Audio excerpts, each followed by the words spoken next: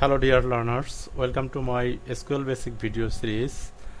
আজ আমরা যা শিখব তা হচ্ছে কিভাবে কমান্ড প্রম্পটের মাধ্যমে আমরা কমান্ড প্রম্পট এবং mysql workbench-এর মাধ্যমে কিভাবে আমরা আমাদের mysql সার্ভারকে অ্যাক্সেস করতে পারি, কিভাবে ডাটা রিট্রিভ করতে পারি, ডাটা ইনসার্ট করতে পারি, আপডেট করতে পারি, ডিলিট করতে পারি।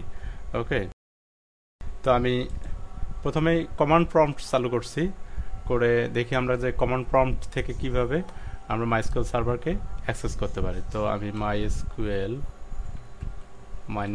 -u ইউজার হচ্ছে রুট এবং আমি পাসওয়ার্ড দিলাম, দিয়ে এন্টার দিলাম। আমার রুটের কোনো পাসওয়ার্ড নেই, সো আমি যদি এন্টার দেই তাহলে এটা কানেক্ট হওয়ার কথা, but Kant connect to mysql server local host unknown error. তো এই যে আননোন এরর হচ্ছে, তার মানে আমাদেরকে আগে দেখতে হবে মেক শিওর ইট যে আমাদের লোকাল হোস্ট চালু আছে।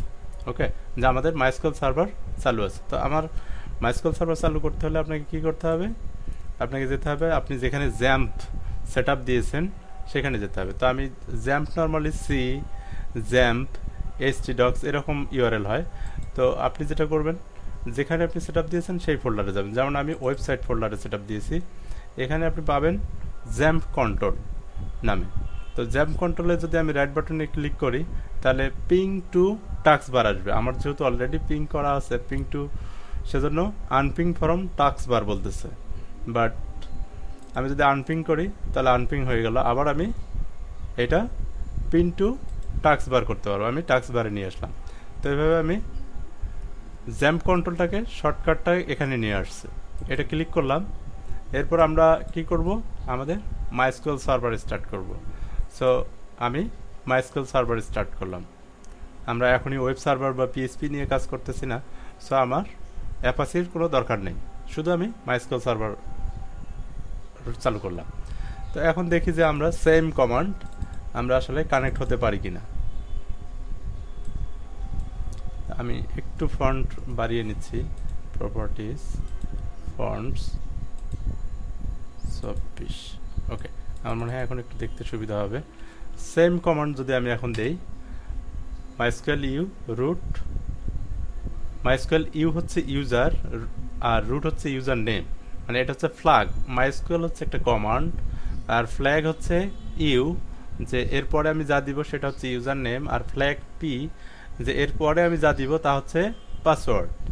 তাহলে আমি এন্টার দিলাম, তাহলে আমার পাসওয়ার্ড নাই বিধায় আমি অটোমেটিক কানেক্ট হতে পারলাম। তাহলে আমরা এখন এই যে mysql সার্ভারে যে কানেক্ট হয়েছে আমরা আসলে কি করব।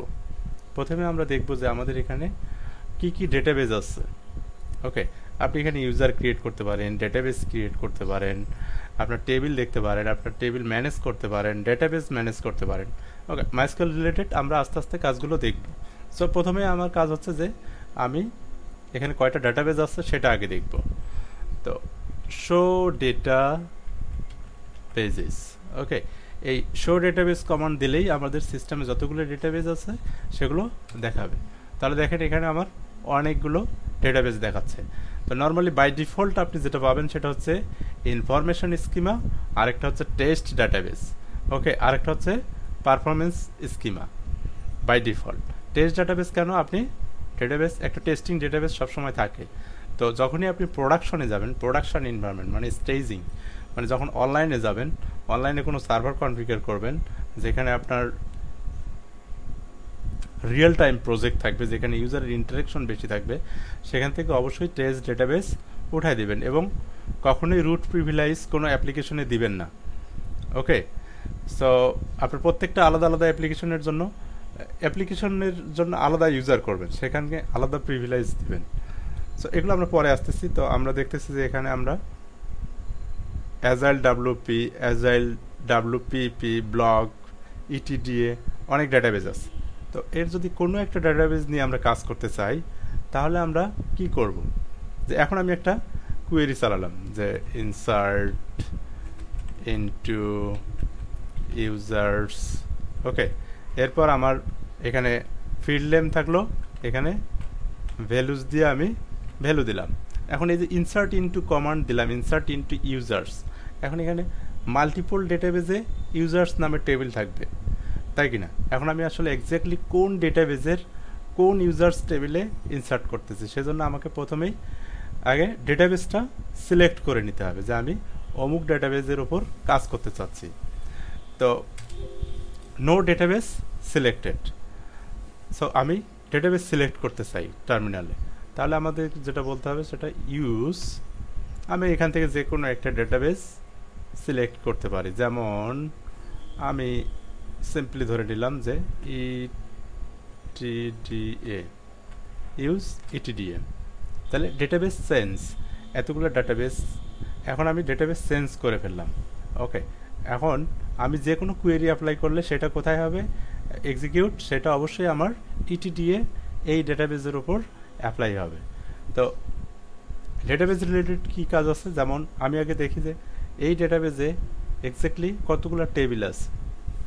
সো আমি যদি টেবিল দেখতে চাই, show tables, simply show tables দিলেই আমরা এই ডেটাবেসে যতগুলো টেবিলস আছে সেগুলো আমরা দেখতে পাচ্ছি, যেমন এলিডিয়াস, কান্ট্রিজ, ডিসিপ্লিন, ডিস্ট্রিক্ট, ইনভয়েসেস। ওকে, তো এটা অস্ট্রেলিয়ান একটা database, এলিডিয়াস, I don't know what is it, reports, rooms, এবং এটা একটা ট্রেনিং সেশন ম্যানেজের জন্য করা হয়েছে। সো এখন আপনি এই টেবিলের মডিফিকেশন করতে পারবেন, এই টেবিলে ডাটা ইনসার্ট করতে পারবেন, আপডেট করতে পারবেন, ডিলিট করতে পারবেন। বাট ফার্স্ট টাইম আপনাকে কি করতে হবে যে আপনি আসলে ডেটা প্রত্যেকটা টেবিলের স্ট্রাকচার কী রকম হবে, যদি আমি স্ট্রাকচার না জানি তাহলে সেখানে ইনসার্ট করব কীভাবে। তাহলে আমরা টেবিলের স্ট্রাকচার দেখার জন্য কি কমান্ড দিতে পারি, যে আমি শো ক্রিয়েট টেবিল দিয়ে আমি ইউজার্স নামে টেবিল দিলাম। তাহলে তো এখান থেকে আমরা আসলে মাইস্কুয়েলের সব ধরনের কাজ করতে পারবো। এক্সিট। তো আমরা এখন দেখলাম যে আসলে কমান্ড প্রম্পটের মাধ্যমে কিভাবে আমরা মাইস্কুয়েল ডেটাবেস ম্যানেজ করতে পারি।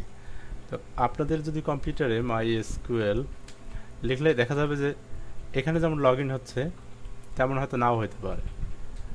কন্ট্রোল সি mysql সামথিং দিলাম, এরকম একটা কমান্ড আসবে যে is not recognise as a internal or external command. তখন আপনাদের কি করতে হবে, জাস্ট এনভায়রনমেন্ট ভেরিয়েবলটা আপডেট করতে হবে, অর্থাৎ পাথ সেট আপ করতে হবে।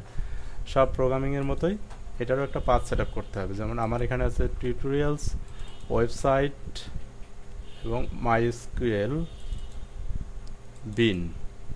এই যে mysql-এর যে exe ফাইলটা আছে সেই ইউআরএলটা আপনাদেরকে কপি করে প্রপার্টিজ, এরপর advance system settings, environment variable, এখানে যে পাথ ভেরিয়েবলটা আছে এটা যদি আমরা এডিট করি তাহলে আমরা দেখতে পারবো যে আমাদের mysql-এর পাথটা এখানে অলরেডি সেট আপ করা আছে। সিমিলারভাবে আপনাদেরকেও এই mysql-এর পাথটা সেট আপ করে নিতে হবে, তাহলে কমান্ড প্রম্পট যে কোথাও থেকে রান করলে আপনি mysql কমান্ডটা অ্যাক্সেস করতে পারবেন। তো এতক্ষণ আমরা যেটা দেখলাম সেটা হচ্ছে যে কমান্ড প্রম্পটের মাধ্যমে কিভাবে mysql ডেটাবেস ম্যানেজ করা যায়। আসুন এখন আমরা দেখব সেটা হচ্ছে যে mysql ওয়ার্কবেঞ্চের মাধ্যমে কিভাবে আমরা mysql ডেটাবেসের সাথে কানেক্ট করে এটা ম্যানেজ করতে পারি, এখানে ডেটাবেস ক্রিয়েট করতে পারি, টেবিল ক্রিয়েট করতে পারি, এগুলো দেখি। তো আমার কম্পিউটারে অলরেডি mysql ওয়ার্কবেঞ্চ ইনস্টল করা আছে। আপনাদের কম্পিউটারে যদি mysql ওয়ার্কবেঞ্চ ইনস্টল করা না থাকে তাহলে আপনারা ইনস্টল করে নেবেন। ওকে, আমি কমান্ড প্রম্পট ক্লোজ করে দিচ্ছি। mysql ওয়ার্কবেঞ্চ ওপেন হলে আপনাদের কাছে এরকম একটা উইন্ডো আসবে। তো এখান থেকে আপনি প্লাস চিহ্নতে ক্লিক করে নতুন কানেকশন তৈরি করতে পারবেন। এর কানেকশন নেম দিলাম লোকাল হোস্ট কানেক্ট, এরপর স্ট্যান্ডার্ড টিসিপি আইপি এটাই থাক, আর আমাদের হোস্টের নাম আমি চাইলে এখানে লোকাল হোস্টও দিতে পারি, এর আইপিও দিতে পারি 127.0.0.1। পোর্ট হচ্ছে mysql এর ডিফল্ট পোর্ট হচ্ছে 3306 এবং আমার যে লোকাল হোস্টের যে পাসওয়ার্ড তা এখন ব্ল্যাঙ্ক আছে। ওকে, আর যদি পাসওয়ার্ড থাকে তাহলে আপনি স্টোর ইন ভোল্টে ক্লিক করে পাসওয়ার্ড দিয়ে দিতে পারবে। তা আমি এখানে কোনো পাসওয়ার্ড দিব না। এই ডিফল্ট স্কিমা হচ্ছে যে আপনি ডিফল্ট মানে লগ ইন করার পরেই কোন ডাটাবেস অ্যাক্সেস করতে চান। তা আমরা ডিফল্ট স্কিমা সিলেক্ট করলাম না, যে আমি পরবর্তীতে লিস্ট থেকে যে কোনো একটা ডাটাবেস দিয়ে কাজ করব। তো টেস্ট কানেকশনে যদি আমরা ক্লিক দিই তাহলে এখানে কি একটা ইরর দেখাচ্ছে যে ইনকম্পাটিবল নন start service version protocol detected. ওকে, কন্টিনিউ এনিওয়ে দিলাম। Successful made the MySQL connection. ওকে, এখন যদি আমি দিই তাহলে আমাদের এই যে লোকাল হোস্ট কানেক্ট নামে একটা কানেকশন স্ট্রিং তৈরি হয়ে গেল। এটাতে ডাবল ক্লিক করলেই আমরা আমাদের লোকাল হোস্টে কানেক্ট হয়ে যাব। Continue anyway. ওকে, তো আমরা দেখছি যে আমরা যখন কমান্ড প্রম্পট ইউজ করছি তখন আমরা এই ডাটাবেসগুলো দেখেছি, এখনও আমরা সেম ডাটাবেসগুলোই দেখছি। তার মানে আমরা লোকাল হোস্টের সাথে এখন কানেক্টেড। তো আমরা তখন কিসে ক্লিক করছিলাম, যে ইটিডি এর টেবিল কতগুলো আছে সেগুলো আমরা দেখতেছিলাম। তো এখানেও সেমভাবে আমি ব্রাউজ করতে পারতেছি। এখান থেকে আমরা যদি চাই রাইট বাটনে ক্লিক করে এখানে কোয়েরি চালাতে পারবো।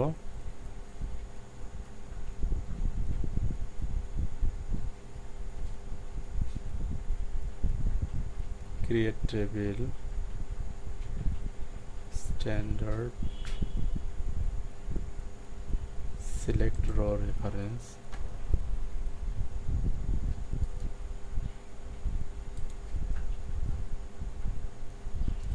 তাহলে এই টেবিল থেকে আমরা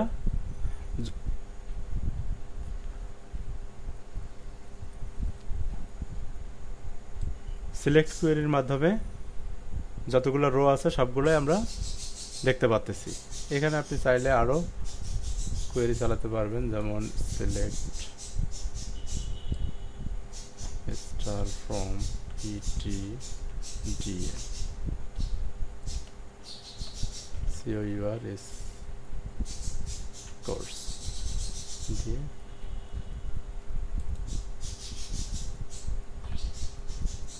from ETDA course table ETDA dot course doesn't exist. আচ্ছা, COURS select star from ETDA dot course.